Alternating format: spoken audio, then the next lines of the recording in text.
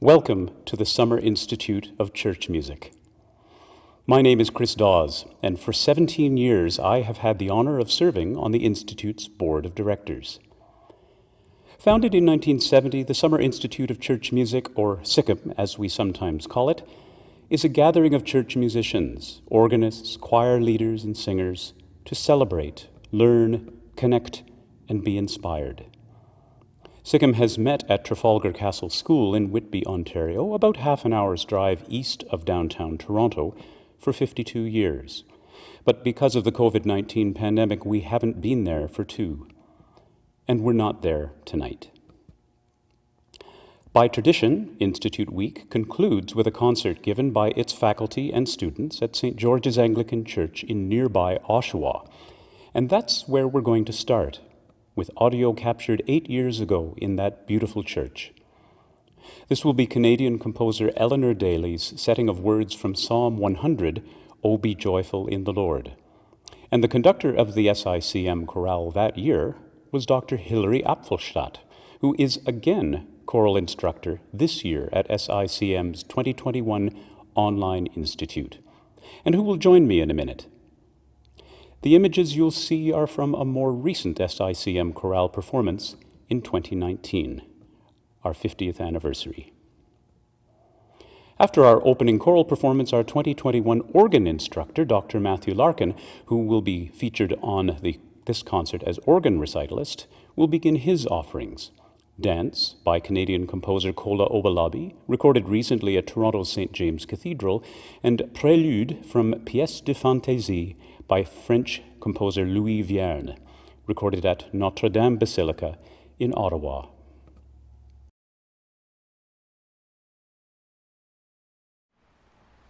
Before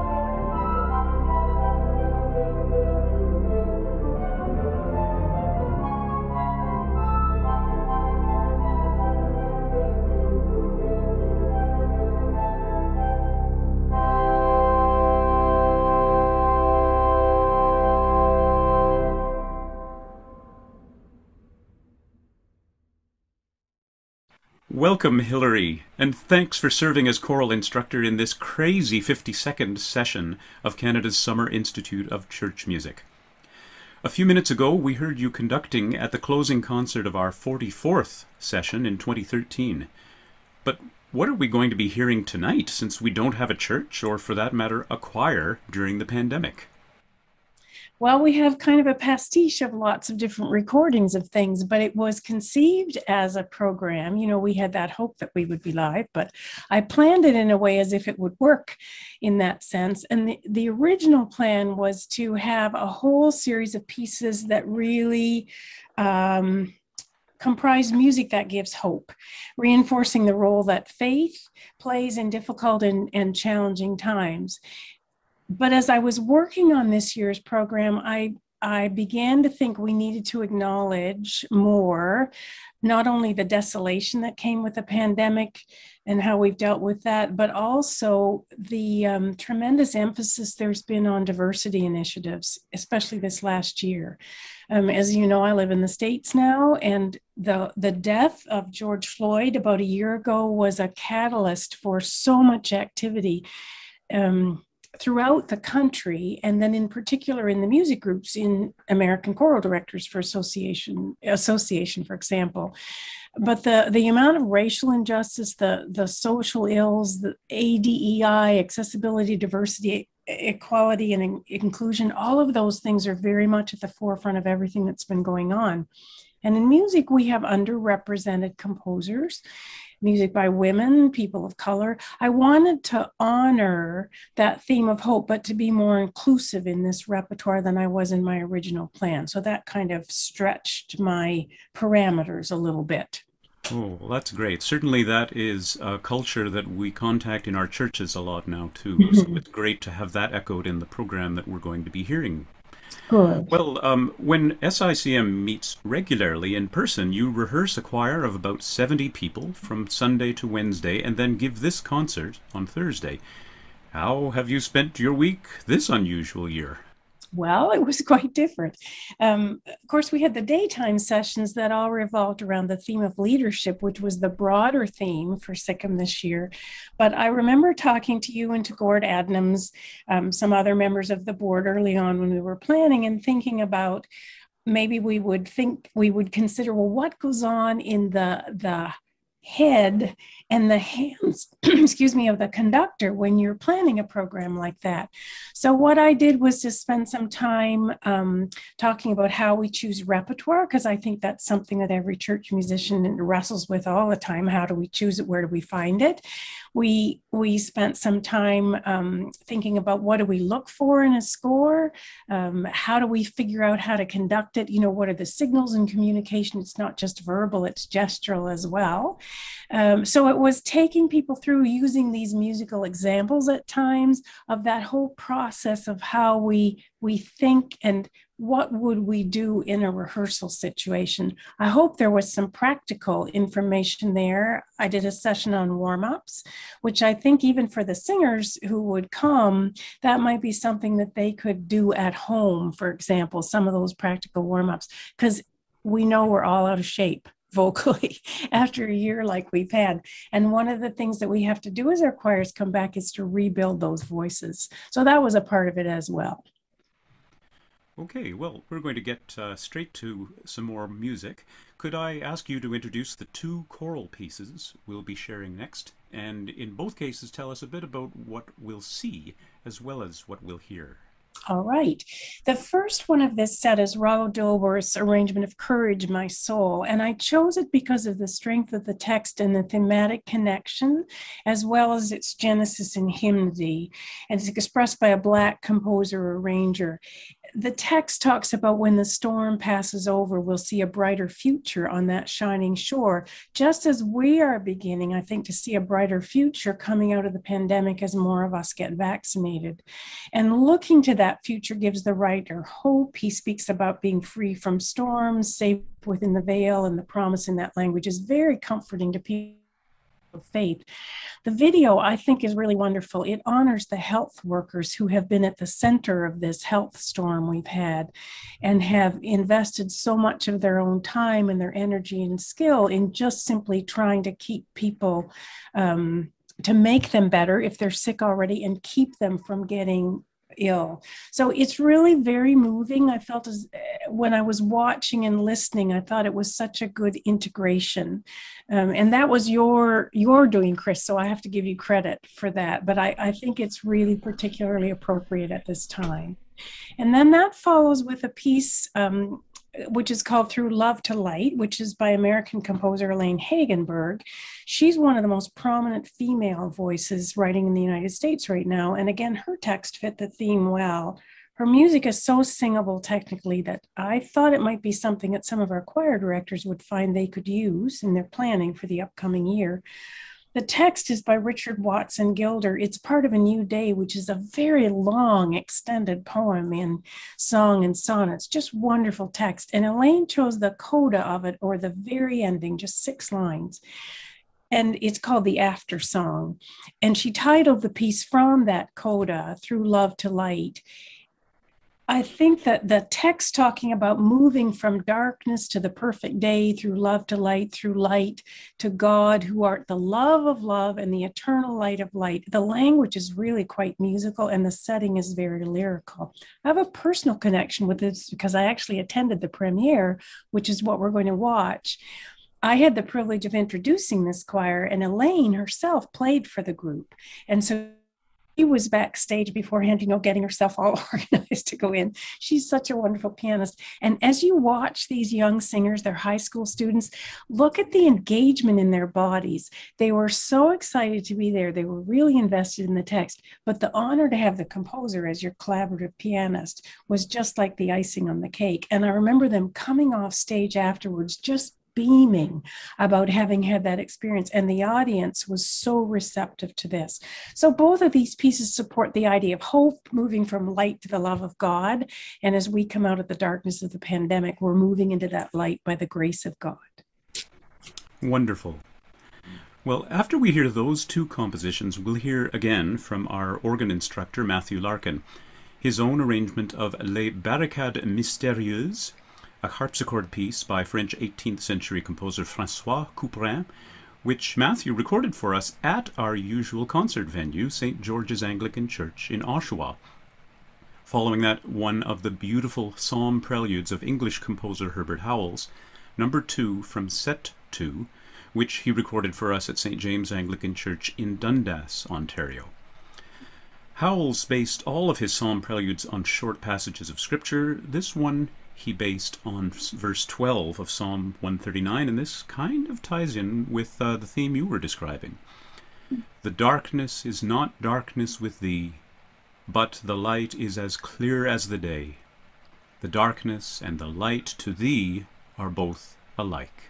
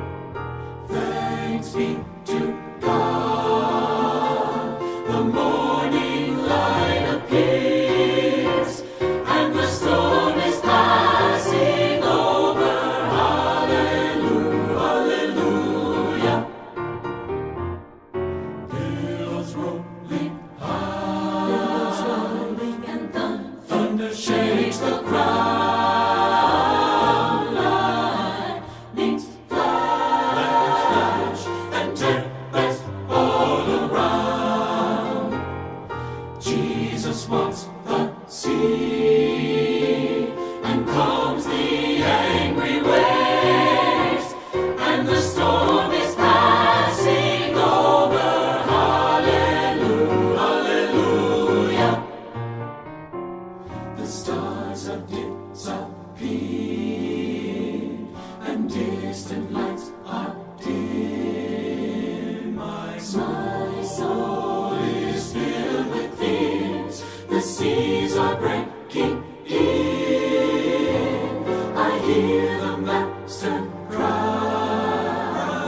Be not afraid, 'tis I. Fear not, and the storm is passing over. Hallelujah. Soon we shall reach the desert, the shining shore, free from all the storms, we'll rest forevermore, safe within the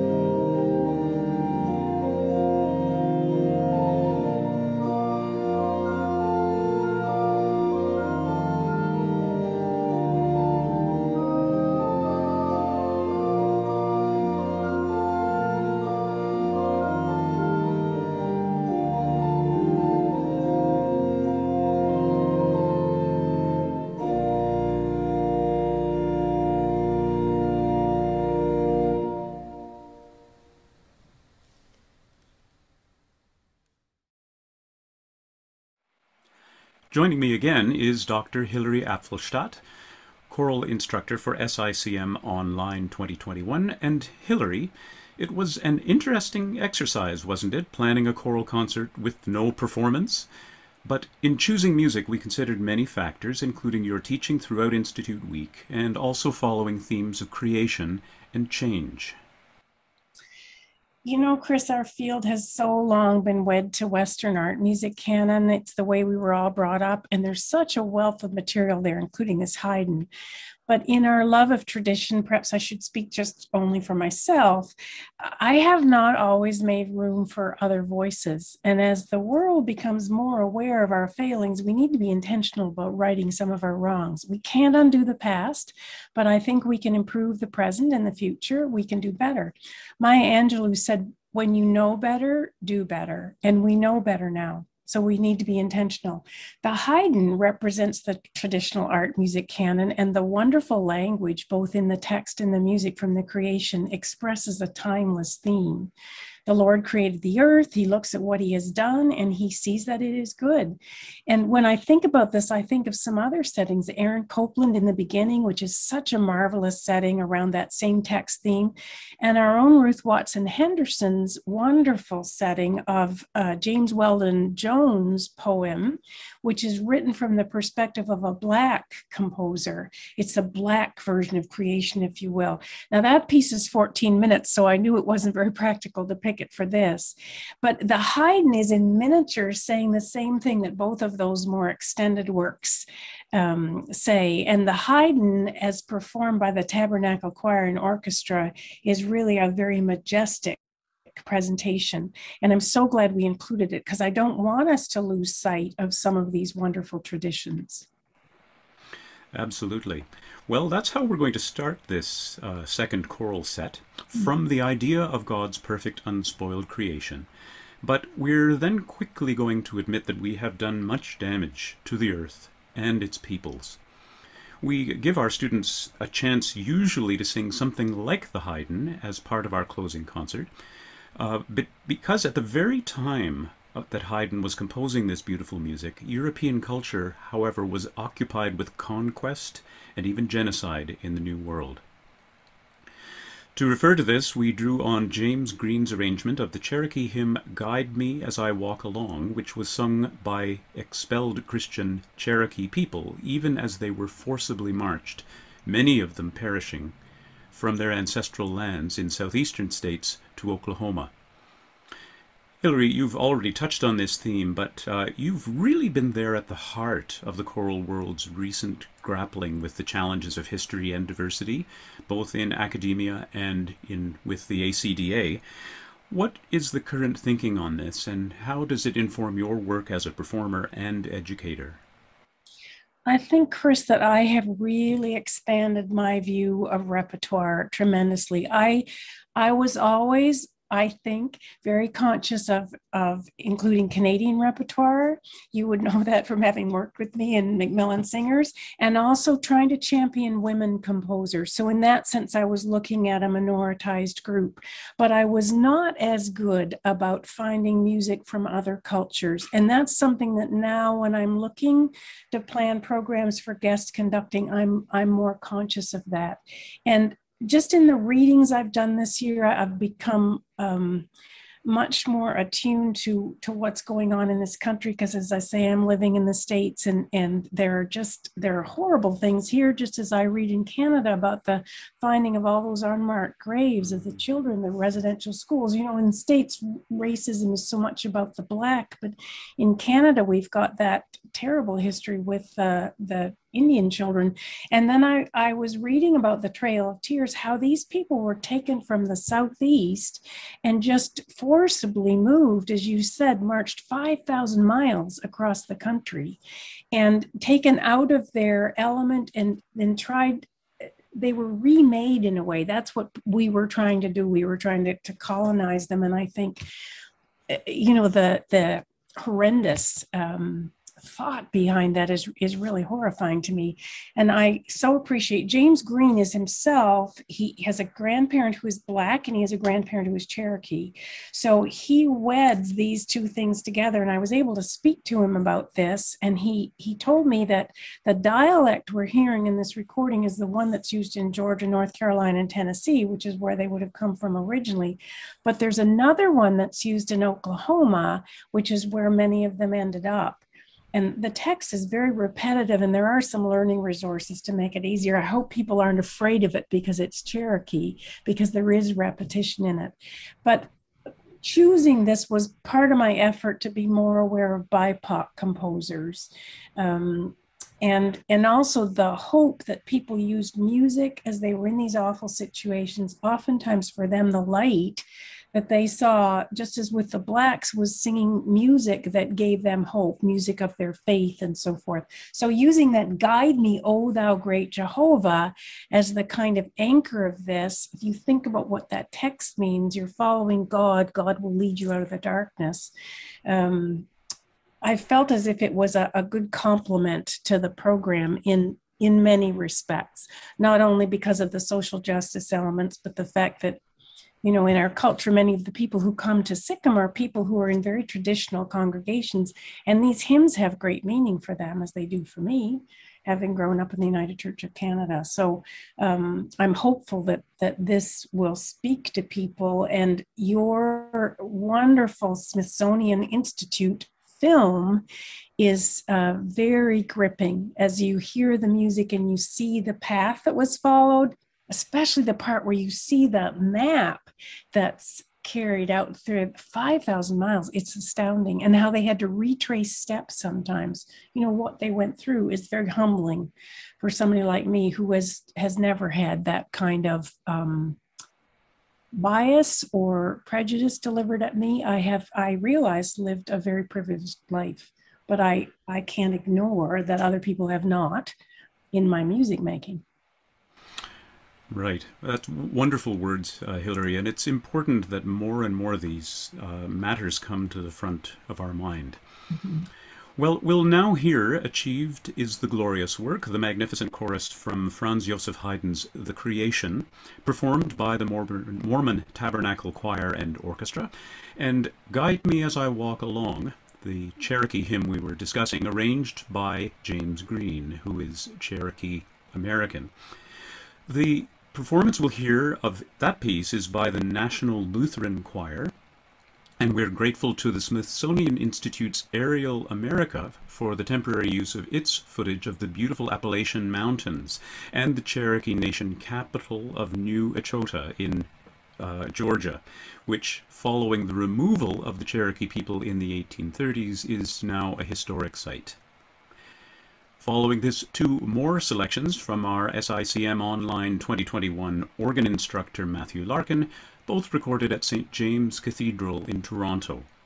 We'll hear 20th century French composer Olivier Messiaen's Les Langues de Feu, or The Tongues of Fire, from his Pentecost Mass, and Canadian composer Paul Halley's Toccata Fantasia on Nicaea.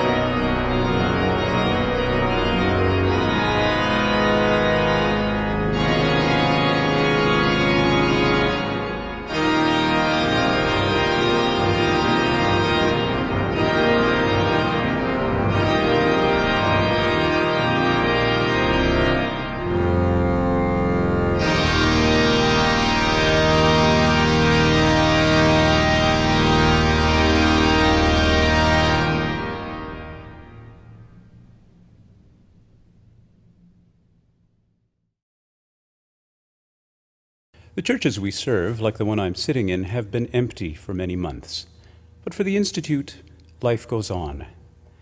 For a decade and a half now, every second year, the Summer Institute of Church Music has identified a prominent Canadian who has given deeply to church music in our country to become a Fellow of the Summer Institute of Church Music.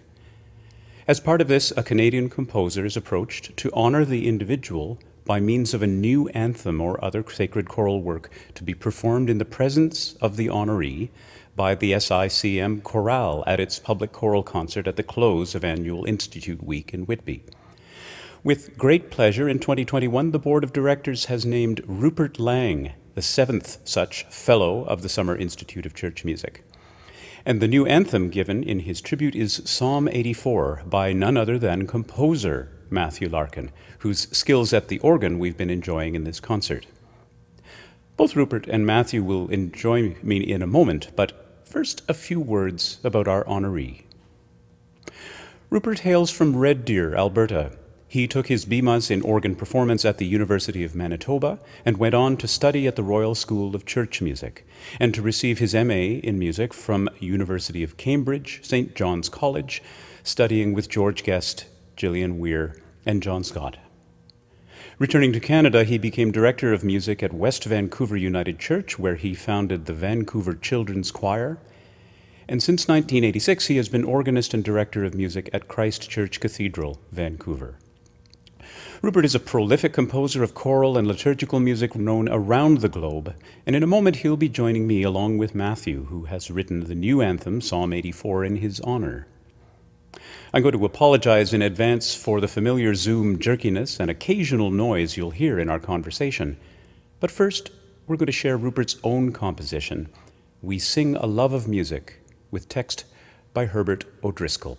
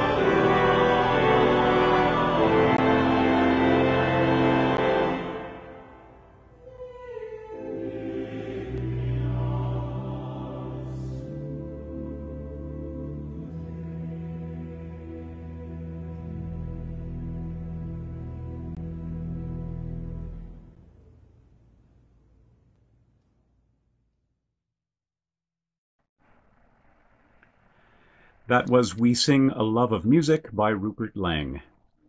And welcome, Rupert Lang and Matthew Larkin. And without further delay, Rupert, it gives me great pleasure to confer upon you the 7th Fellowship of Canada's Summer Institute of Church Music. Although, actually, I'm just going to show you this lovely certificate because I'm in Georgetown and you're in Vancouver. So we'll arrange to get this to you, or even keep it for you, because you'll be joining us in Whitby as choral instructor for our 53rd session. The certificate reads as follows.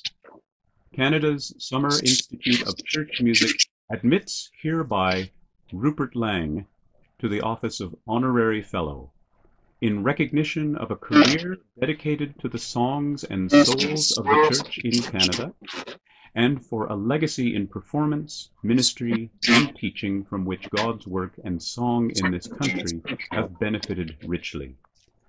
Witnessed this 8th day of July, 2021. It's indeed an honor and privilege to be the recipient of this, the SICM award. And I was told just a little while ago about confirming the award, of course, but also Chris mentioned the fact that Matthew had composed a brand new piece in honor of this wonderful occasion, and based on Psalm 84. And when I heard that, I just got really emotional, almost fell off my chair. So I just, that's part of my thanks. And I'm looking forward to, I haven't heard it yet. And I know that many choir members were involved in the making of this, including some of my cathedral choir members. So that pleased me enormously. And yes, indeed, I really look forward to hearing this piece. And Matthew, thank you so much. Serendipity has allowed SICM to have Dr. Matthew Larkin serving as our organ instructor and organ recitalist. And not only is Matthew a fine composer, the two of you were frequent colleagues in the 80s and 90s. Matthew, I wonder if you could tell us a bit about Rupert, about the piece, and the unusual way we're going to hear it this evening. Sure, and thank you very much. I'm firstly very humbled and flattered to have been asked to contribute this work for the Summer Institute and in Rupert's honor. It's brought me out of a kind of compositional hibernation, which on a personal note I really appreciate. And it was great to get to work in that regard again. And about 32 or so years ago, I moved to British Columbia, where I lived for 7 years. And at that time, Rupert had just, I think you'd been at Christ Church for 3 or 4 years at that stage, Rupert. And we very quickly found that, you know, I knew a lot of the people that knew Rupert and had worked with him and spoke so very highly of his ministry and the work that he was doing at the cathedral in Vancouver, which was a very special place for me because some years before I'd had the opportunity to take organ lessons with Rupert's predecessor, the late Patrick Wedd, there while I was still in high school. And I'd met some people in the cathedral community, and my first reaction at that time was that, boy, that the church is a really lively place on the West Coast. And it was fun to move out there and be part of that and to make Rupert's acquaintance. And the cathedral continued to be, for me, a kind of place of pilgrimage. I remember being at the Evensong for your 10th anniversary, Rupert, and showing up with Moira Morgan and Bryn Nixon, and what a fantastic occasion that was. And over the years, we've had the opportunity to hang out and get acquainted and work together a few times. And your work has always been an enormous inspiration to me. One of the things that I've noticed when I've worshipped at Christ Church in Vancouver is the holiness of the liturgy and the celebrations that are there. And as we all know, in this institute, music plays a big role in holiness, and music which is sincerely and faithfully offered can bring a great deal of comfort and inspiration to people. And that's always been what I've received from your work, Rupert. Whether it's actually worshiping in person, whether it's accompanying your choir on the organ while you've conducted it, whether it's listening to your ensembles kind of from afar, whether it's tuning into your service of Compline, or whether it's the great joy it brings me to accompany, conduct, prepare, teach, or even listen to any of your compositions. It's, as I say, just enormously rewarding and nourishing for me to be able to say thank you in the guise of this piece for what your ministry has meant to so many people, to me personally, but hundreds and hundreds and potentially thousands more besides. And I chose Psalm 84, or at least a paraphrase of Psalm 84. I took the text from 4 different places. I tried to borrow from several of these so that it sounded like poetry from the perspective of the lyrics. It had a timelessness about it, but at the same time, there was an accessibility about it.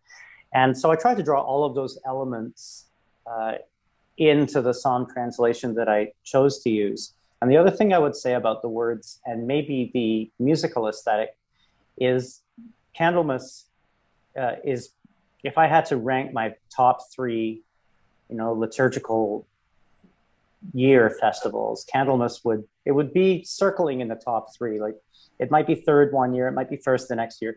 And there's so much, really groovy music that's written for that event. And when you study the Festival of Candlemas and how it's been celebrated in different parts of the world and so on, and all of it to proclaim the divinity of Jesus, the presence of Jesus, and the faithfulness of Jesus, as Simeon proclaimed at the time.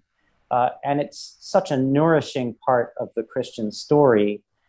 And of course, the psalm is the psalm appointed for that event. And all 3 of us here and all the attendees of this conference spend a lot of our time in God's temple. And we wouldn't be there as often as we were or are if it wasn't our favorite place to be. And I think the psalm speaks to that so poetically and effectively. So all of that went into the composition of the piece, and it's a great joy for me to offer that as a gift of sincere thanks for the richness and vitality of your ministry, Rupert.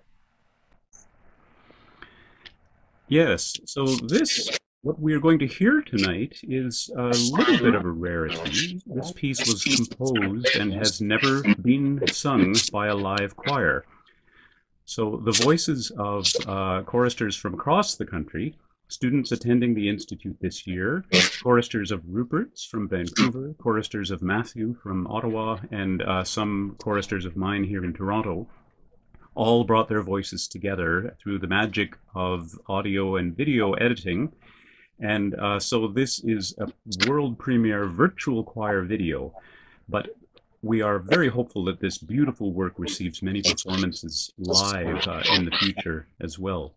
Rupert, I just wanted to mention, we are, as I said, really looking forward to having you join us in Whitby as our choral instructor for our 53rd session in 2022. And you and I have been talking about this possibility for many years, and we're quite excited, first of all, to welcome you to us this evening, and second of all, to have you join us next year. Great. Yes, I laugh every time. When I first heard from you and you wanted to make this award happen finally this year, I chuckled how many times that you want to make this happen, and I just want to underline how I appreciate your patience. You hung in here and actually made it happen this year. So thank you so much. Well, it will certainly have been worth the wait. Here, then, in honor of Rupert's joining SICM as its 7th fellow, is Matthew Larkin playing his own organ accompaniment at St. George's Anglican Church in Oshawa, and choristers from Toronto, Ottawa, the SICM community, and of course, we're delighted Rupert's choristers from Christ Church Cathedral in Vancouver.